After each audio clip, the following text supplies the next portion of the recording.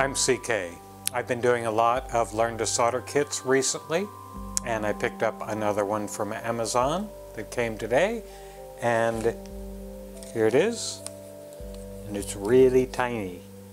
I don't think it's going to take much time, though it did cost as much as much larger kits, but we'll see how it goes together.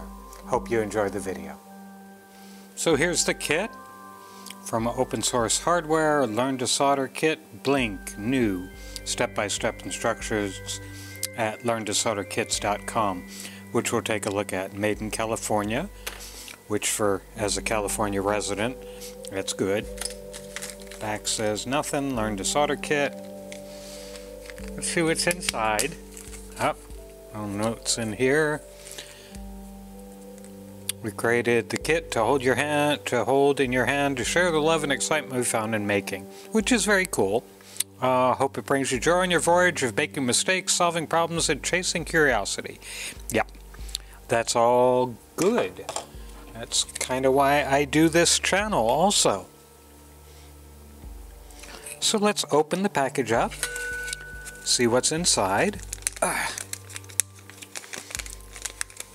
2032 battery, standard 3-volt battery.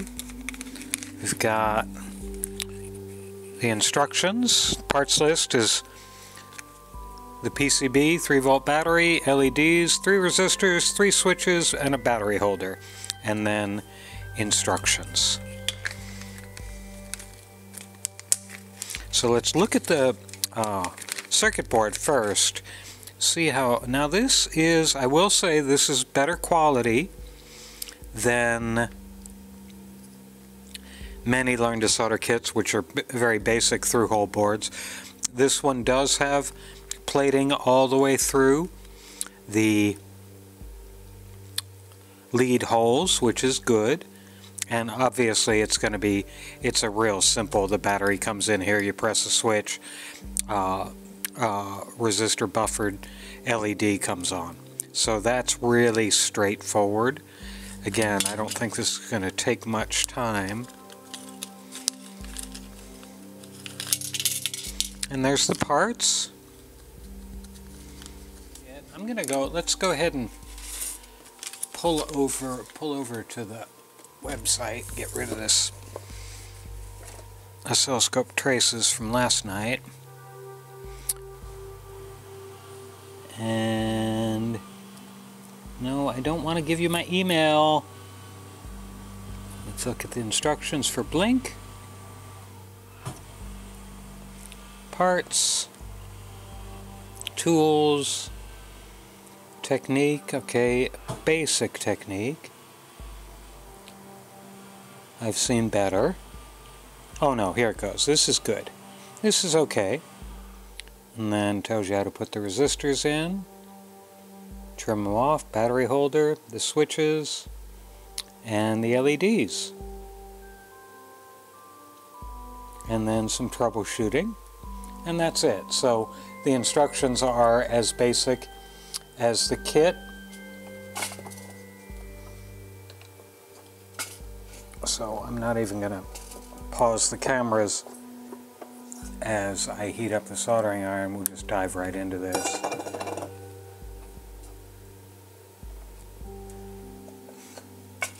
Because it should take us not much time, of course. But along the way, we'll see how the solder adheres. These 200 ohm are kind of low for a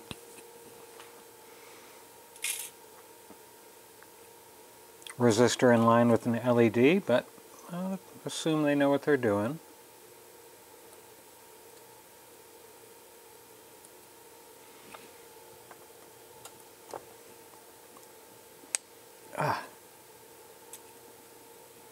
This circuit board is also thicker than usual. One thing I will say, you can see the traces. It would have been maybe nicer to have them a little more contrasty so you could see exactly without squinting or whatever, maybe go with a slightly lighter color. They're kind of a purple right now. Okay, so there's the resistors. I'm almost out of this roll of solder, so I'm using it up.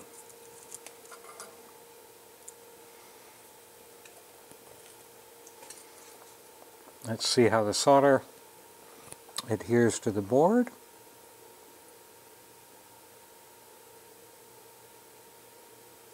That's pretty good.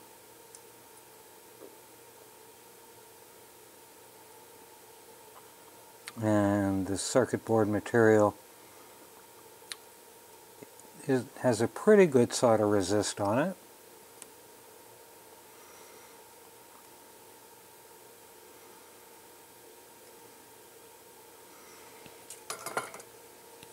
Clip the leads off. And what do they want us to do next? Oh, put the battery holder on next. Okay.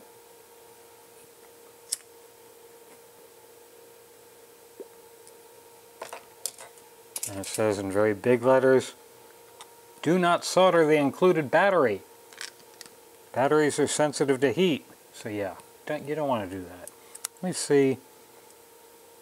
So that's the way it goes as guided. Let's see, can we put it in the wrong way? Or the other way? Yes, we can.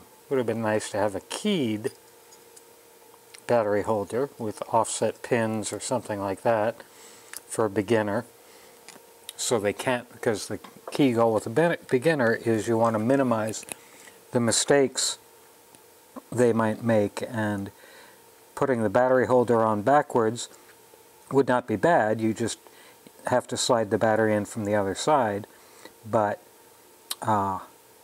if they think they've done it right and they try and put the battery in and it's not working right, they may get frustrated or surprised. So think about trying to find a battery holder that's keyed. There are many that are keyed. Now put the switches in, and yes, they mentioned they only go in one way, and that's true. It's 1, 2, 3.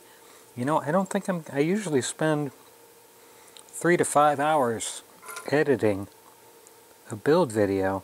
I don't think I'm going to be doing that on this one.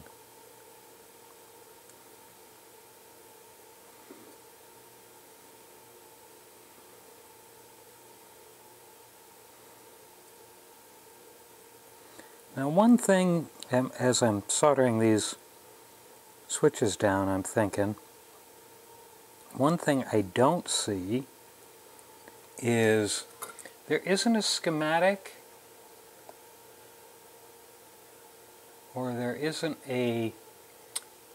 even a simple theory of operation. It would have been nice to have that too. Again, the young builder may not understand it all, but that's not the point. The point is to expose them to it. Okay, they don't care what color you go first with, so that's fine too. So I'm just going to put all 3 of them on.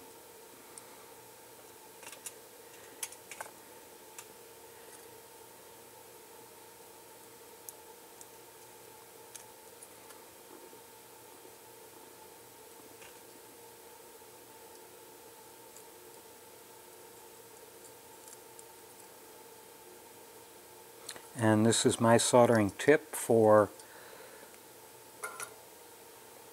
LEDs that are supposed to be flush to a board.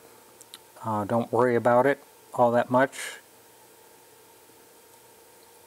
Solder one leg like so, then put your finger against the LED on the back. Reheat that solder joint like so, and you can feel it click onto the board. So now it's completely flat. And that's the way you can make sure it's completely flat. Don't solder both legs. Solder one leg and then adjust. That holds true for IC sockets, pin headers, power connectors, all kinds of things. It just makes your life easier. You're not trying to be perfect when you're soldering, the solder goes on and then you touch it up. There, like so. So I think you may even have heard that click onto the board. Now they're all flat on the board, and I can do the other leg. Of course, polarity matters with LEDs, and the instructions show you how the long leg is the positive side, the short leg is the cathode and negative side, and also on the negative side there's a flat spot on the LED. So they guide you through all three ways to identify how to put the LED on correctly. Now, let me take a quick look here. Looks like we've been at this almost 15 minutes. Where'd the battery go? I'm going to turn this light off. And we'll take the battery out of its container, maybe, if I can do it. Yes, I could. Yay! Slide the battery into the battery box. Now we'll press the button. Ooh, blue! Ooh, green! Ooh, red! Let's see if I can get all three. Should be able to. These shouldn't draw that much power. Yep. So that's it. Super short video tonight, but it's a super short project. It's a good project for perhaps the very first kit your young builder does. I would say this is completely appropriate for a 9 or 10-year-old, even a precocious 8-year-old. The one thing I will say is this costs $13 on Amazon. And there are lots of kits that have lots more functionality that are the same price or less. You can get a good beginner solder practice kit for $7 that does a lot more and has a lot more components. So this is, I know it's only $13, but still it's a little pricey for what you get in it, and the user guide, again, or build guide, does not have a schematic, does not have a little theory of operation section, which I think is really important for this type of project, because you're not just teaching them to solder, you're getting them used to what the components are and basic theories of operation. They may not understand it, but they're starting to hear it, they're starting to read it. And I think that's important, and they miss that in this kit. So it's an okay kit. I wouldn't necessarily recommend it. There's lots of better, in my opinion, learn to solder kits out there. Heck, the Elenco kit I did the other night is the same level of complexity. In other words, it's very simple to do, but it's bigger, has a lot more things to do. The guide has more instruction in it, and it's about the same price. So this is okay, but not high on my must-get list. But hope you enjoyed the video.